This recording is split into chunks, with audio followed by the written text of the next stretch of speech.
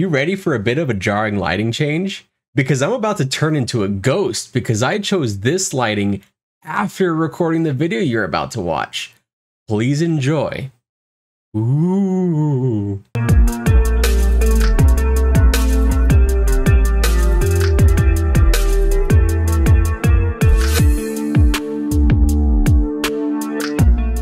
EverQuest epics are not created equal, not in the difficulty of the quest or the epic itself. Some may last for several expansions, while others may be obsolete as soon as Velius comes around. Much of this changes with 1.5 and 2.0 epics, which can really, in most cases, are must-haves. EverQuest comes with 16 classes. That's not 16, that's...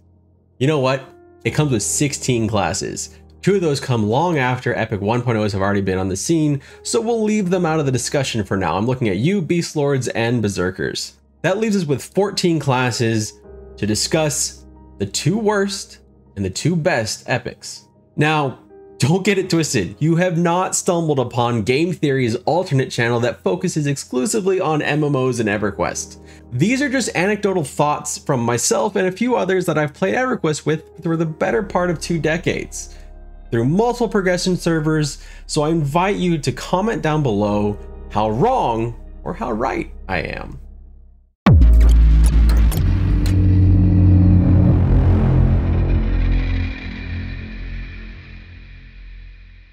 Let's go ahead and get the most obvious one out of the way first.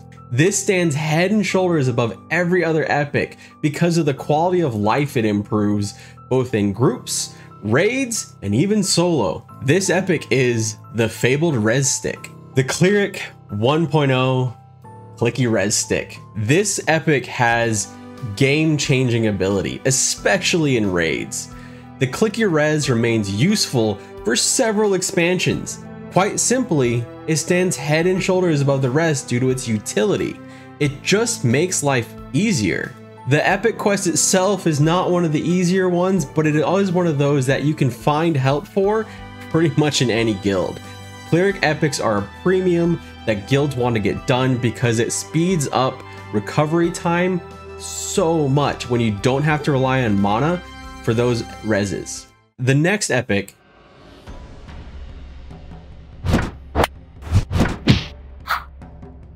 that's my monk. I might cut that out. Yeah, probably gonna cut that out. Or if it's still here,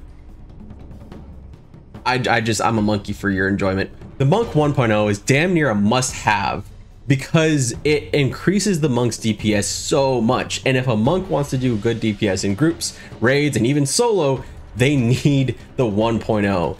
It is one of those epics that lasts for a long time. I reached out to a guildie of mine who was the top monk DPS for basically the better part of several years. And they said that the 1.0 epic was useful really until Plains of Power. That's several expansions after it first comes out. And it's also one of those epics that's not that difficult to do. It has some bottleneck parts, but it's really not one of the rougher ones compared to, say, the Cleric epic or the Shadow Knight epic. Like the Cleric epic, the effect is what makes this epic special. It's not the stats. It lives on long after its stats have been outpaced by other items. It's not hurt by the fact either that it's not a primary only epic. It goes on your hands. The limitations of primary only will feature heavily in our next 2 epics.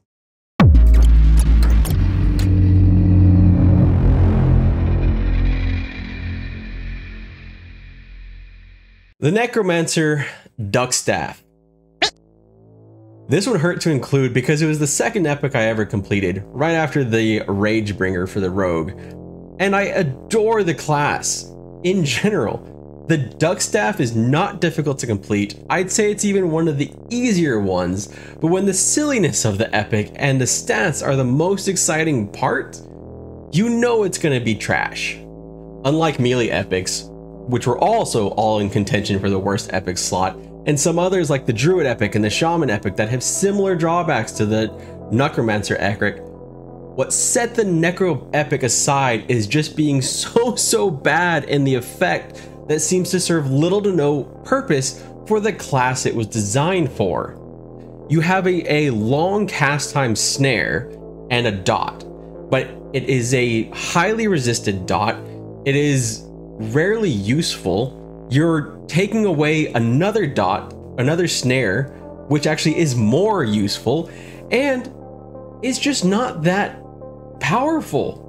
I edges out the Druid and Shaman epics because, at least with Druid mana, that mana is more of a premium, whereas Necromancer and to a lesser extent Shaman, it's not that big a deal, but you're given a mana free dot, which so the return is not there as much as it would be for, say, the Druid. It is unfortunately just not that great. I do still recommend this quest though.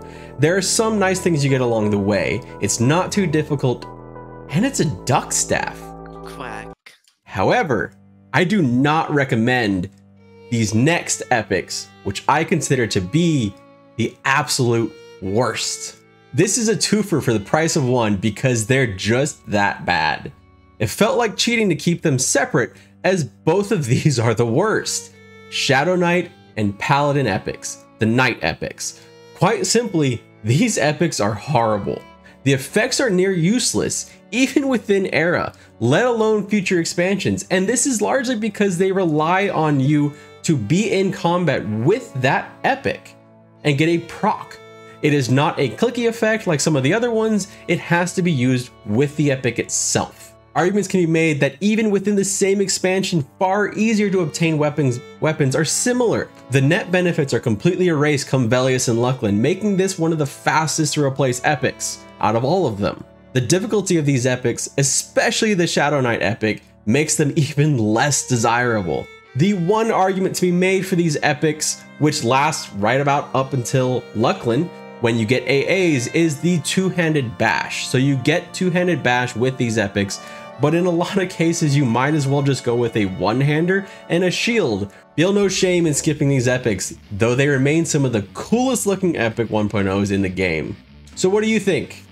Do you change my order? What two epics do you think are the best? What two do you think are the worst?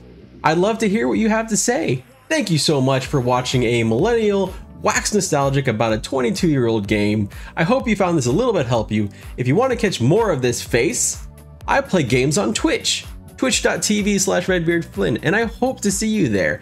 Again, thank you so much for spending a little bit of your day with me. It means the world to me. Have a great day.